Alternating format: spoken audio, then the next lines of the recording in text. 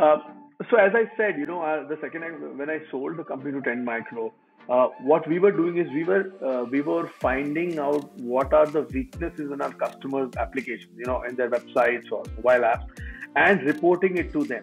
And when I used to meet a lot of my CIO and chief security officer friends, they would come and tell me that it's great you are reporting all these things to us, but it takes us time for us to fix it. And now that you have reported, we now know that hackers can hack us anytime.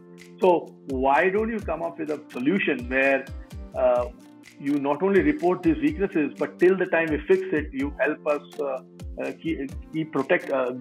us get protected through them. So I think I always had this at my mind, and I said, and once I did it, I don't think I wasted a single day.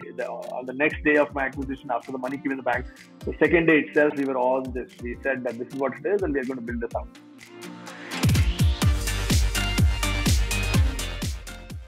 Dear listeners, this is your host Siddharth Aluwalia, founder of 100x Entrepreneur Podcast. Before we begin, I would like to thank our sponsors, Prime Venture Partners. Prime is the first institutional investor in category creating tech startups like MyGate, Neo, Dozy, PlanetSpark. Prime is now investing out of its fourth fund, which is more than $100 million. And today we have with us Shripati Acharya, managing partner, Prime. Shripati, when entrepreneurs are looking for money in their company, how do they evaluate the quality of the money? While money itself is a commodity, the people behind it are not. Your investor is also your board member for the life of the company. So the key thing to figure out as a founder is, do you see your investor as a strategic partner with whom you can have critical conversations, founder issues, hiring and firing decisions, acquisitions, partnerships, exit of the company, and everything else?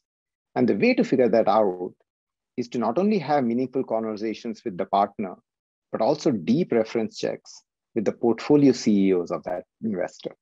Thank you, Shripati. Dear listeners, let's dive directly into the podcast. Today, I have with me Ashish Tandon, co-founder and CEO of Indusface.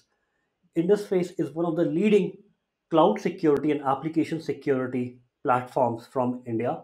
It's recognized globally by Gartner as one of the top security vendors. And Ashish has been a third time entrepreneur. He sold his first venture to SIFY, and since then, he has been building ventures one after the other. He sold his second venture to TrendMicro, and today we'll dive down into his story of how a cricketer became an entrepreneur. Ashish, welcome to the podcast. Thanks. Thank you so much for having me. I'm really looking forward to our conversation today. Ashish, would love to know from you your background before you became an entrepreneur, before all of that, uh, about your parents, how you grew up, and your interest in cricket. Yeah, so it's been a long journey, but yeah, I'm as you rightly mentioned, I'm a first generation entrepreneur. So clearly, my parents weren't entrepreneurs or did not have any entrepreneurial background. So I grew up in Baroda. I did my schooling, engineering from Baroda. Being a Punjabi, I was a fast bowler and I was reasonably quick and very very keen cricketer. So I played under 19. I played for the Red Zone. Some of the budding Indian Test players now like Amol Mazumdar and Rishikesh Kanetkar, etc. I played with them. And then I was fortunate enough to get picked up for my Baroda Ranji Trophy team as well. And I always wanted to be a cricketer, play for the country. But having said that, cricket did not have IPL or did not have that. And you mentioned that you also played with Tendulkar and you bowled out calmly. Yes, and then cricket did not have that much money as well, right? So I was, my parents always mentioned that, cricket is not, if you don't do well in cricket, you have to have backup. So as I said, I was quite good in studies as well. So did my engineering. It was tough to do both, but cricket obviously was the passion. And then when I started playing Ranji Trophy, my first ball in my Ranji Trophy career was to the living legend Sachin Tendulkar. So that's how I started off. They were in the same zone as we were, and so I started off with them with that match. And I have had a reasonably good career. I think I played only about 13 matches, but every third match I've taken a 5 wicket haul, so which is like a century, right? In a fast as a bowler, every 5 wicket haul is like a century. So I remember my data is there on cricket. So every third match I took a 5 wicket haul. But I was a flat feet, and that led to me, leading to stress fractures. Amongst all this, by the way, I also got Vinod Kamli out for a nap at Wankhede in one of our Ranji Trophy matches. Again, a very high point for me. But as I said, being a fast bowler, I had stress fractures on my leg, and that 3 years in a row. So that that made me decide that whether I can continue like this or should I take an alternative career path. I had finished my engineering, and like others, I could have easily gone to the US, did my management or something like that, and started working there. But I always had an entrepreneurial instincts in me, and I said I need to do something which can satisfy me. So I got married, and my wife understood my passion. She understood. I mean, I know that she married me for cricket, which that I would be a national player, but that didn't happen. But then we had to kind of make do with my entrepreneurial instincts, and said, I'll support you. Let's figure out a way. What do you want to do, and how do you want to do it? But that was my growing up. So at what age you started your first venture and in which year? We so my our first venture was right out of college, right? So I think I was about 25, 26 years old, and that point of time, the internet service provider licenses had opened up in India. Meaning earlier it was all controlled by government, so VSNL was the only one. They opened it up, and Satyam Info, which is now called SIFY, they were the ones who had got a license for entire country, and they wanted a joint venture partner in India, in Baroda. And we out of schools, my wife and I thought that this is something which is exciting. It's technology, new, cutting edge. We should do something about it. Let's get. So we also applied for to become a partner with them. Sent them all the data. Uh, but at the same time, we knew that we are just right out of school, just capital, and will not work here. We will need to show them something, as to why they should trust us. So both of us, we worked very hard. We figured out, we worked with about 1,000 plus industries in India, in Baroda, got them to fill a questionnaire and say, if you are given a good ISP service, would you subscribe? And if yes, how many people would subscribe to this, and stuff like that. So got some data, followed up with them, and got the data back saying that okay, if given the service, we'll do that. And that led to, so when we went and met them to ask them or inquire about what happened to our application, they said, "You guys are out of school. We need experienced people. Why should I or why should we even back you, right?" And then I showed them these 1,000 faxes which we had got from various industrial customers, and told them I can get you 20,000 subscribers on the day of launch, right? And that took them by surprise, and very pleasant surprise. And I think rest was history. I think then we went ahead, worked together. We were the number one ISP in the next 2 years. Built it out. So I think that was the first venture. Got it. And how did the exit happen in that venture? So what had happened was that Satyam decided that they wanted to, all the joint venture partners, they wanted to kind of own the entire asset, own the entire business back, because they wanted to control everything and stuff like that. And they gave us a good option in terms of an exit, and so we sold the entire thing back to them, and that's how our first so-called exit happened in our career, and that was reasonably early. We were 28, 29 years old. And was it financially retirable that you didn't had to work for the rest of your life with that money? No, it wasn't the case. It was a good exit. You had to, you had nothing, and from that we were.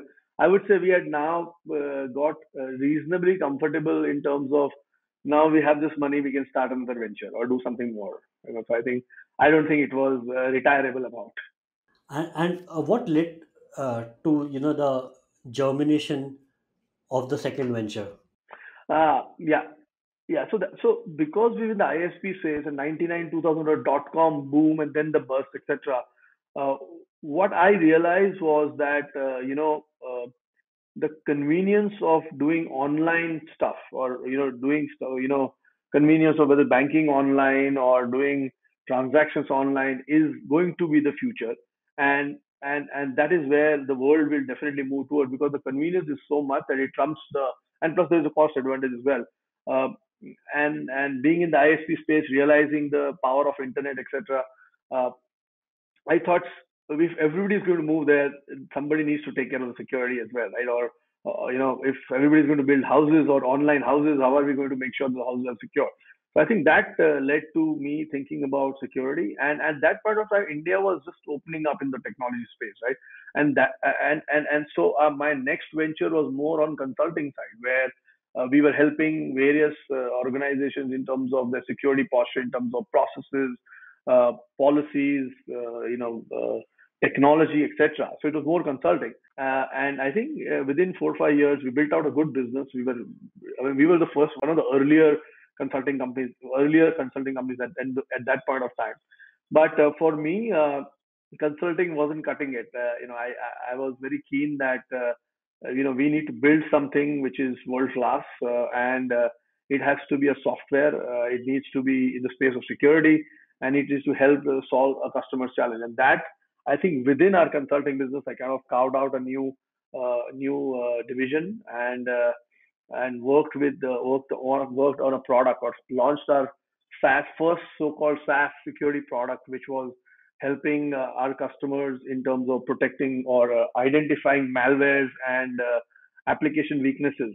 And it was a continuous process, and providing remediation guidelines, and I think guidance on our portal.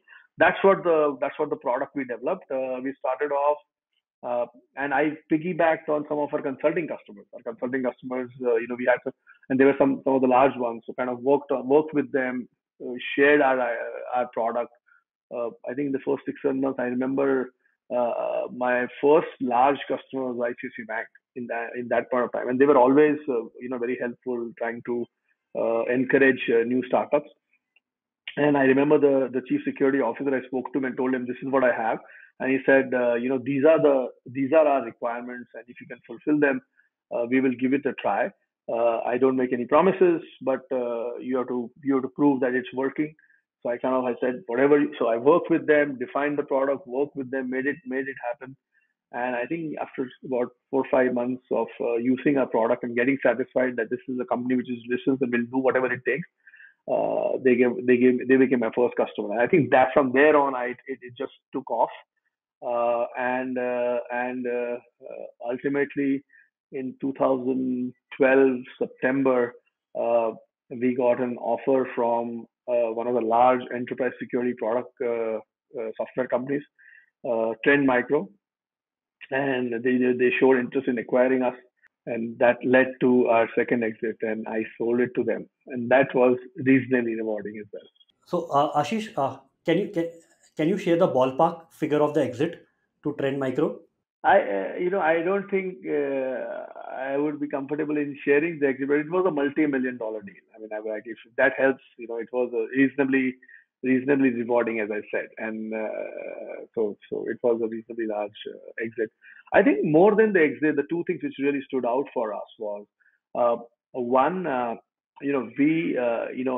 security software is generally considered to be good from countries like US or maybe Israel, and it was really a high point for us, saying that here is a security company which is built, where the product is built in India, conceptualized in India, selling to the world, and the largest enterprise security company buys it from you, right? So I think that was a very big high for us, apart from the capital which we gained.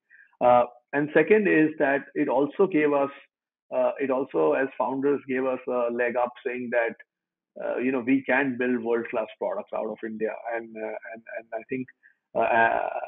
think before I did that, not many people in the system would have given me uh, that much credit that we can build a security software, and that too SaaS based software out of India. So that's 2012. Right now, SaaS is a big boom, but we did this in 2012. So I think those were very high points for us. And how old were you when this the second acquisition happened? 2012, I was 41 years old. Like 13 years it took you to build it such a scale.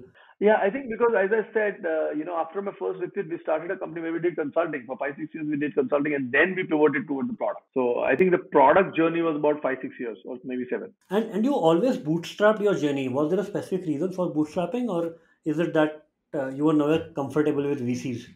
I don't think I had an option, and I want to be honest here. In my ISP business, I think we were bootstrapped, and the business itself was paying, so we didn't need money. In the consulting business, again, we were 35, 40% gross, making money, so we were fine there. On the product side of things, when I started raising money, there were so many questions. Whether you scale it, will you, we're building out of India? Do you know how to get quality? You don't know how we can do it. We don't, we can do this and then we will invest. Do that and then we will invest. And then finally, during the when the exit, when I had an offer for exit, there was finally a couple of venture capitalists who were interested in us and said we will make an investment. But okay, but you know what? We are making investment. Why we need this many things to be done? I'm done with so many things. I might as well pick the money on the table and establish myself. And with this kind of stamping, when I go next, they will definitely value me. So I in my second venture, in a product venture, I don't think many people backed me or thought I would, and I don't blame them. It's just that it was a stage at which was, but and then in the current business, because we had a reasonable success in terms of our exit and availability of capital. I also realized that when you're building a software security product, you have to do it right, because it's the trust which customers and businesses put in you. So you have to do it right, and sometimes in the ND, this is not like pulling in a lot of money and marketing it and selling them substandard software and then figuring out things on the way. I wanted to do it right, and we had the capital to back us up. So I think we built it. We make sure we had the right team. We got the right kind of customers. We put the right kind of quality in place. And once we were ready, we went out to the market and said, now we are ready to scale this and grow this business. And that is when we got Tata Capital to invest in us. So to cut the long story short, uh, first two instances bootstrap was by design and not by choice. Not many people backed me in this version of our, or in this in this company. It was by choice that we wanted to make sure we build it right and then get the right investor when we are ready to kind of scale up.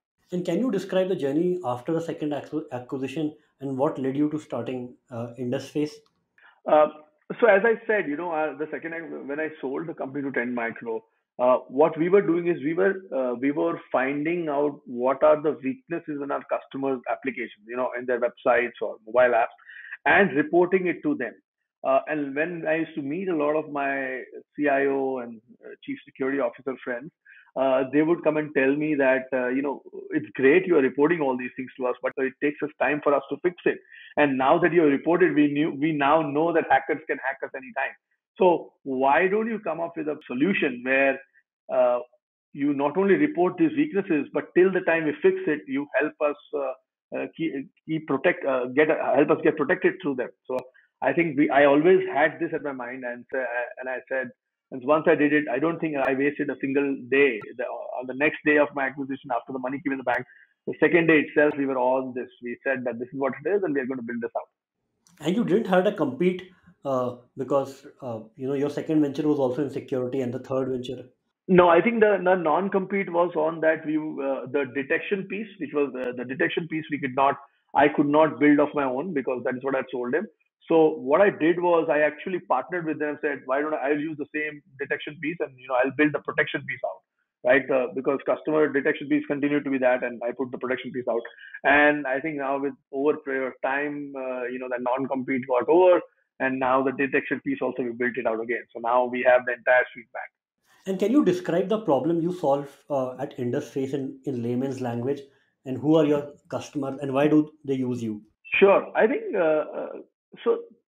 Predominantly, anybody who has a digital business, and when I say digital means anybody uses a website, a mobile app, or an API to interact with their subscribers or their partners or their employees, because these applications are available online on the internet, apart from this ecosystem, the hackers also have an access to it because it's open to the internet, right? So the simple problem statement is when your application is exposed on the internet, the you want to make sure that you whatever information, whatever software which is out there, you are completely up to date in terms of there are no loopholes or security patches within that or security loopholes which a hacker can exploit. You need to continuously keep finding them because nowadays applications change very, very quickly, right? For whatever reason. So, and when you change them, you inherently add more vulnerabilities or weaknesses in the application which a hacker can exploit. So, one problem statement was we want to continuously make sure that find out what is happening. And while we report them, we want the customers wanted that we should get an immediate protection against that so that even if we have the vulnerabilities or weaknesses, no hacker is able to exploit those weaknesses. That's the second step, second problem statement. And what the customers realized was that a lot of times these hackers or adversaries don't might not be able to access your vulnerabilities, but they would uh, bombard your application with DDoS or bot attacks or put unwanted traffic on your application and bring the server down itself, so you are not available, right? So that's the second aspect. They were the customers are used to face when they have an application which is digitally facing the internet. Third aspect was while we want security, the performance of my performance or end user experience should not go down, right? So it should be, even though it is secure, and security generally tends to deteriorate the application performance a bit.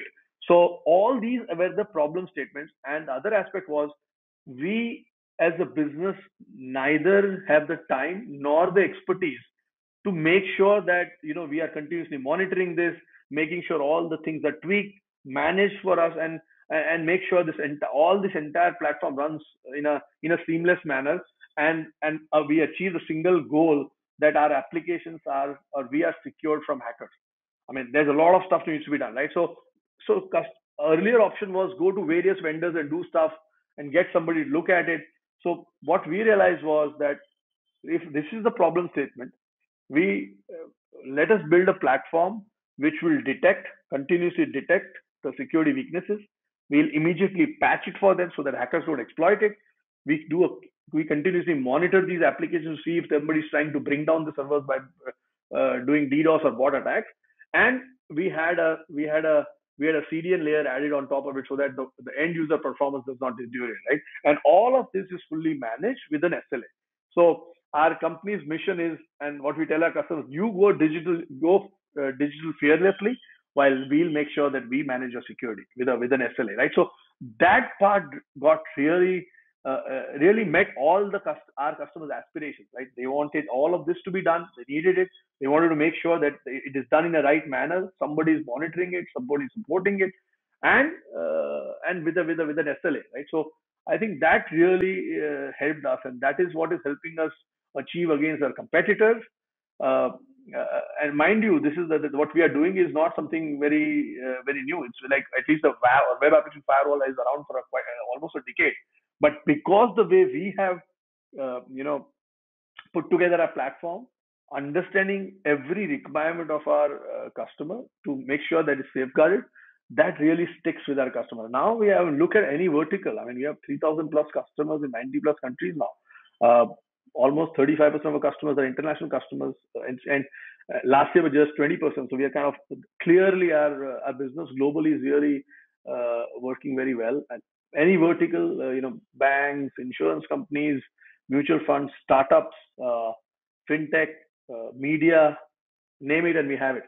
Uh, so I think this is clearly what is really stuck with them and is helping them.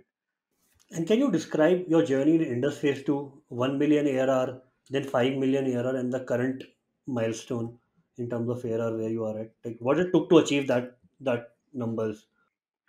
Sure. I think, as I said, when we started this venture, we had our own capital. So I think the first few years we spent in making sure the technology is right, building the right stuff out, making sure it's done well.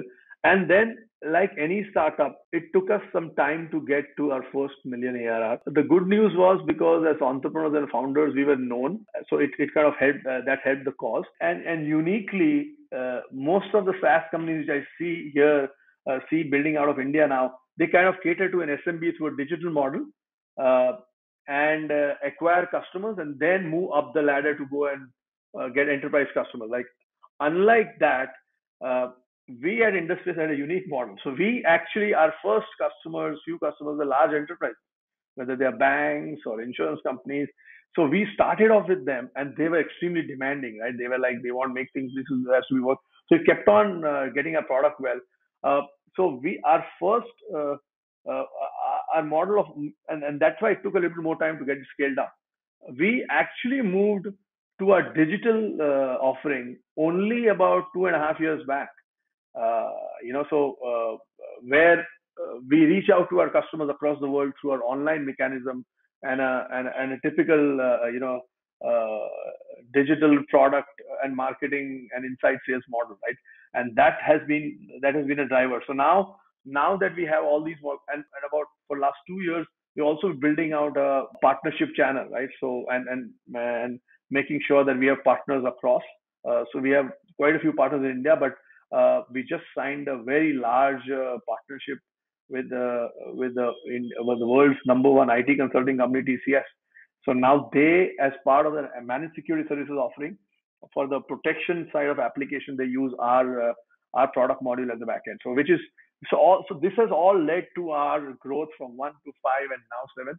And I think as we hit the 3.5, 4 million, 5 million, uh, we got an investor in. Now that we know that we have a sizable ARR, and we are on a growth path with all the social proof available in terms of customers, in terms of analysts, in terms of product market fit.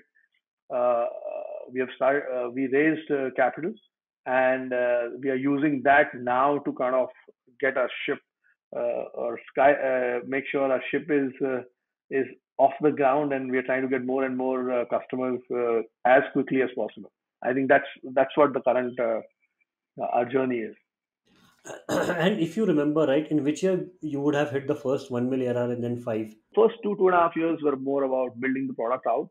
I think it took us almost about a couple of years to get to the $1 million, and then I think the now then the acceleration was much faster, and it has become even faster after the investment. So I estimate like around 2017 or 18, you would have hit the first 1 mil ARR. Yes, 2020, you would have 2021, you would have 5, and now it's the journey to. correct, absolutely, yeah, yeah. That's the trajectory. It's an interesting question. I never thought about it. I'm kind of now we have never kind of taken a step back and documented that, but yeah, you're right. And right now, what are the levers, partnerships, and other things that you are leveraging to make sure that you grow at 50% year on year from here to, let's say, become a 30 million ARR company? Actually, we are projecting doubling our revenue next year. So just to start with that, it's not 50%. We actually feel, and there are quite a few trigger points. I think the number one trigger point is we have the capital to infuse. So we just raised capital only some time back. So now we have the money to kind of make sure that we are able to reach out to as many customers as possible across the world. Uh, uh, uh, the second other important development has been, Gartner has been a very big influence in terms of, technology decision making, right? And Gartner has a program called Gartner Peer Insights, which is nothing else but it's a curated program where customers uh, in our product category would go and independently provide an input in terms of Gartner, saying that what technology, what product they use, and they have several parameters they look at, and rate the company on that perspective. Uh, and it is the customer's report, right? So and Gartner comes up with a quadrant within that, and the ones which are chosen or on the top right quadrant are considered to be customer's choice. So which essentially means you're the leaders in that segment. From what we hear is that as per the latest Gartner report, which is scheduled to come out anytime soon, Indusface is the customer's choice in almost all categories.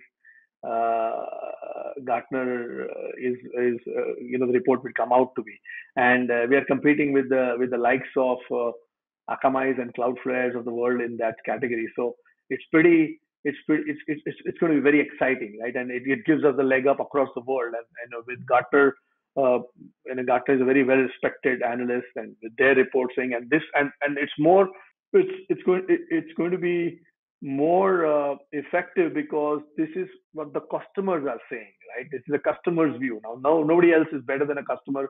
Nobody can be better than a customer telling you what product they like. So I think that's going to be another very huge opportunity for us to kind of help us scale much faster globally. Another, TCS is a very large partner we just cracked. So that should give us, and they only go after the Fortune 1000, 2000 customers. So that should give us that all these things put together, and we are really excited about our future. That's really awesome. So now you are able to do things which can scale you much faster rather than closing each customer one by one. Exactly. And now we have the ingredients. Like we have the capital, we have got an analyst telling us that we are great. We have got customers, we have humongous amount of customers now. And fourth, we have a partnership to piggyback on to go after some of the larger brands and customers across the world. So and of course we continue to do a lot many more things. So this is something what is we are getting into the next year with this. So it's very exciting. Ashish, what have been the challenges in building Indusface and how have they been different from your previous ventures?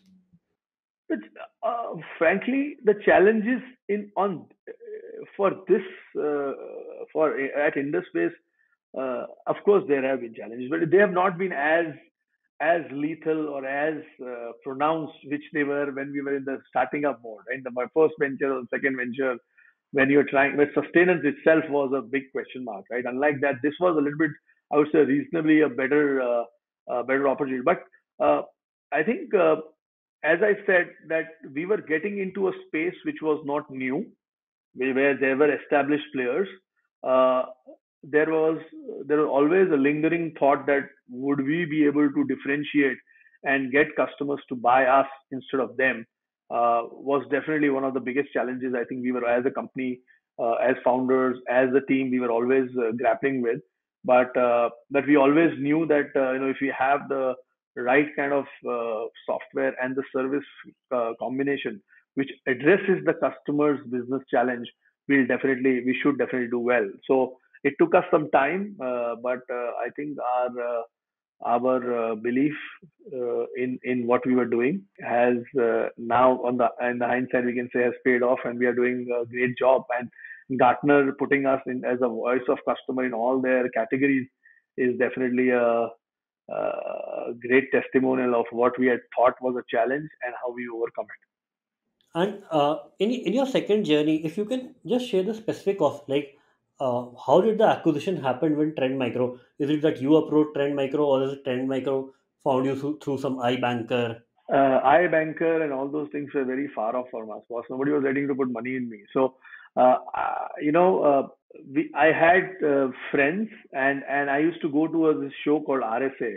It's an RSA, very large security show which happens in California every year. And I used to generally go there more so to learn what are the new technologies coming in, what is the industry moving towards. And being there for several years, I had made some reasonably good friends there as well. And they were running various large security companies. And in one of those discussions, I was chatting with one of the TrendMicro executives in terms of telling him what I'm doing and what I'm planning to do and stuff like that. And he said, "Hey, we are really building out our application security stack, and this is something which might be of interest. Would you be open to kind of discussing that?" And I said, "Why not? Let's." I haven't thought about it, but if there is enough, and if there is something which we can worthwhile, which can help both of us, I would be happy to look at. So that's how the conversation progressed. We actually didn't even have a second suitor, or we didn't even make a second effort together. I think it was everything worked out quite well, but we didn't have any investment banker. And in how many months from the first meeting did the acquisition close till the money hit your bank? Yeah, it took. a little bit longer, predominantly because one, for us, it was everything was very new. We had no idea about how an acquisition happens. So, and it was like unfurling a lot of the peels of orange, peeling the oranges was the feeling we were getting. One, first they wanted to test our code as to how accurate our code is, stuff like that. They want to do our business diligence, technology diligence, uh, legal diligence, taxation. The diligence itself was overwhelming for us. We had never done all this, and a lot of things were not even aligned, right? Because we were not, we didn't know how it works out. So that's why it took a little bit longer, and especially, uh, we also learned a lot of things on the way. We were not experts, nor did we have anybody to advise us, right? So kind of it was me and our team, and then our legal and financial advisor to help us get over the process. And but at the same time, they were very nice people, right? So they worked out very well, and they understood where we are coming from. And I think one of the things which helped also was that they knew that they are dealing with a company which is honest, which doesn't have wheels in wheels, or they are not have any other stuff going on. So I think that really helped in some of the areas where we didn't have enough information, or it helped us push it just because they thought that these guys are honest and they know what they are doing, right? So, but it was, I think, from a process perspective, I think the day we signed the NDA to the closing, I think it must be maybe 3 months or 3 to 4 months. I don't actually remember the exact time. Again, something which I've never thought about, but yeah, it was an overwhelming process for us, and personally myself. It drained me out. It did, because especially when you're not now. I'm kind of, now that I've done that, know things. It's now much more easier and know what they really look for. But it was quite a process. And uh, your wife has been your co-founder, your partner in all of your ventures, right? You both have been professionally co-founders for more than last 20 years. How difficult or easy it is to have your spouse as your co-founder? I think both of us had a rule, which was very clear, and we follow that even today. None of us discuss business at home, especially with our kids around or whatever. It's hardly we would talk about business, and that's a rule because that gets sanity in our house. The number two rule is that I am the CEO of the company, so in office I am the boss and not she, and at home she's the boss and not me. I think these three simple formulas we continue to follow. Having said that, she's an extremely bright, it's an extremely bright individual. She has it's. I I hate it when people kind of tag her with saying that she's my wife and give her credit. I don't think so. I think she's exceptionally bright. She has done whatever functions she has been told to take up. She has done very well. For example, now she's our CPO, Chief People Officer, and a co-founder. She's doing phenomenally well. We just got Great Place to Work certified 2 times in a row. And from what I know is we have got exceptional scores. So let's see. We might be even one of the award contenders. We'll see what happens. But that's the role she plays, and clearly with the third party validation, like Great Place to Work talks highly of her capabilities, and it's not a mom and pop shop. It's absolutely professional in terms of our dealing between ourselves and with our employees and our team. Ashish, you have a very unique journey. I have seen none, as unique as yours. You were a Ranji cricketer, aspiring to play for nationals, and you have come so far as an entrepreneur. If you reflect back on your journey, how does it feel like? A roller coaster.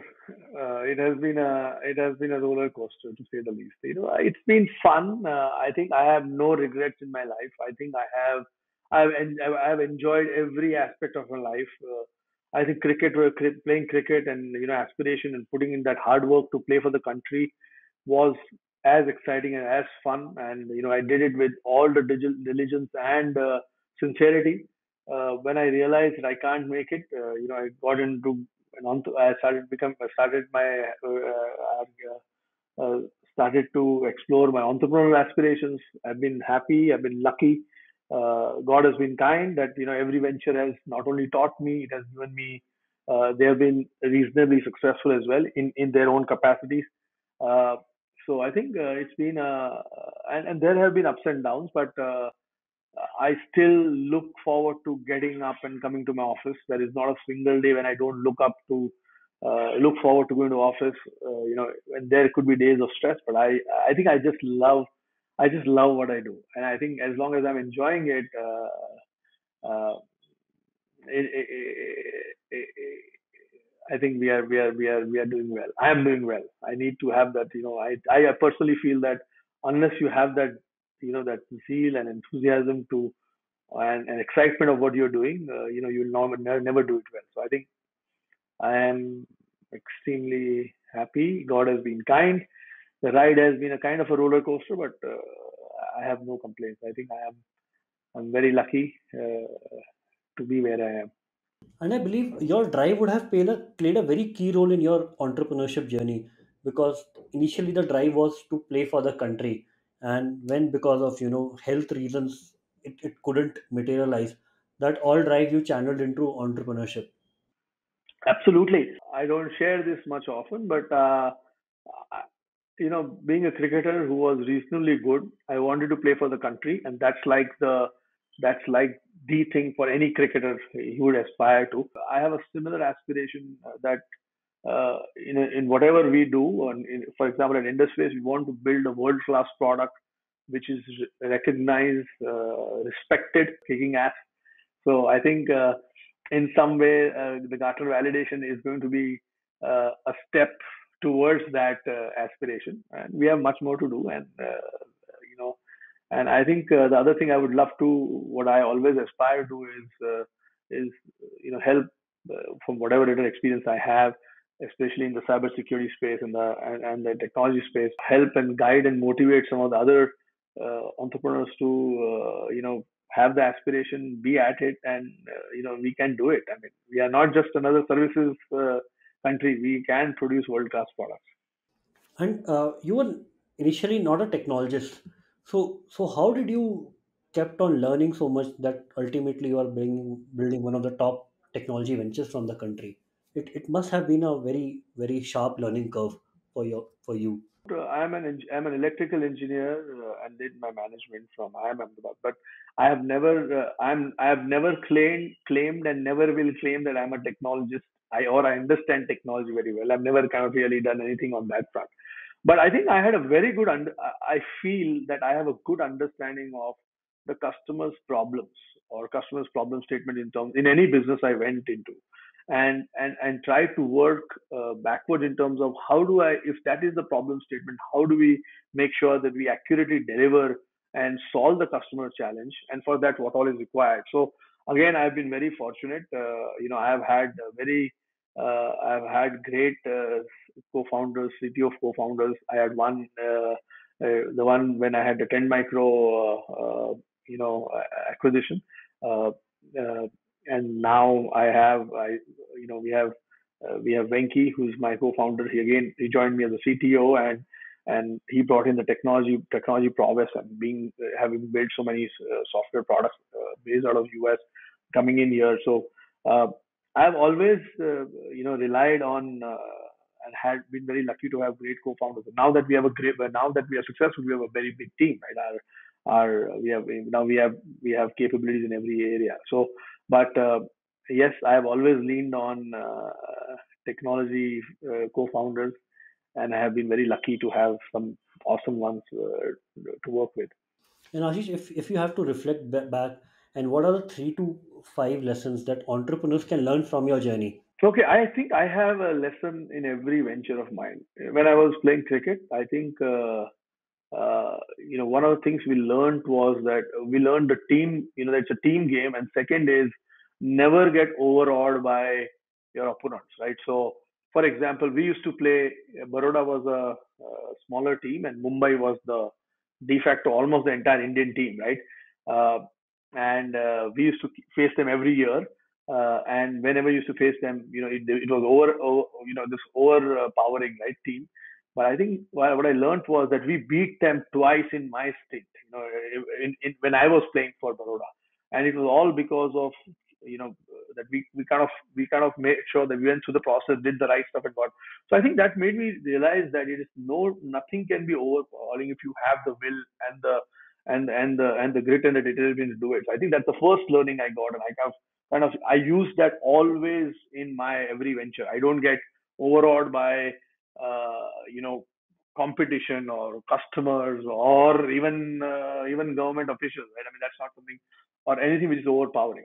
I think that was my first learning from the first venture SIFY. I realized uh, uh, my learning was that you have to envisage that if you're entering into if you're becoming an entrepreneur, you're doing a business, you need to envisage what will it take for you to become successful, and how do you kind of work towards it, and in a very diligent manner. Like, for example, convincing Satyam to invest in us or become partners was a learning that wouldn't have happened if we were not envisaging that they will not hire us or they will not partner with us if we don't have enough to show them that how. Because at the end of this, Satyam was looking for a partner who can sell for them, right, or who can make sure that the region, he understands the region and helps them do that. So I think envisaging and working on those aspects, working on what it takes to become successful and what is the requirement was the second learning.